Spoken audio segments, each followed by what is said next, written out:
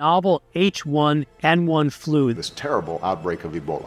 The development of vaccines and therapeutic treatments for the coronavirus. We don't want to wait for the next pandemic to hit to start taking care of people, right? We want to find where they're going to be, get our resources there, and save lives before they're even endangered.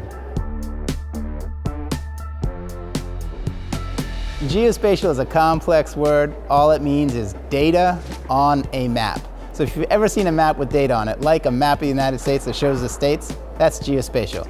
Geospatial AI just means we're using artificial intelligence on a map to analyze the differences between different areas of the country, of the world.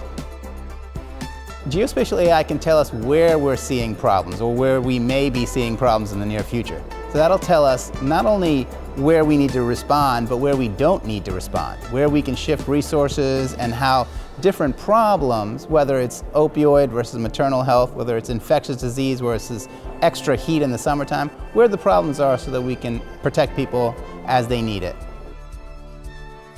The applications of geospatial AI in public health are as broad as public health itself. So that does include things like the overdose epidemic, maternal child health, extreme heat in the summertime, where we're seeing a lot of people suffer heat stroke and exacerbation of chronic disease simply because the temperatures are hotter than we expected. But all of those can be addressed by geospatial AI-based solutions. Technology is always a tool. How will public health change is how do we want it to change. We can use the tool, geospatial AI, to change public health, but we get to decide what we want the future of public health to be.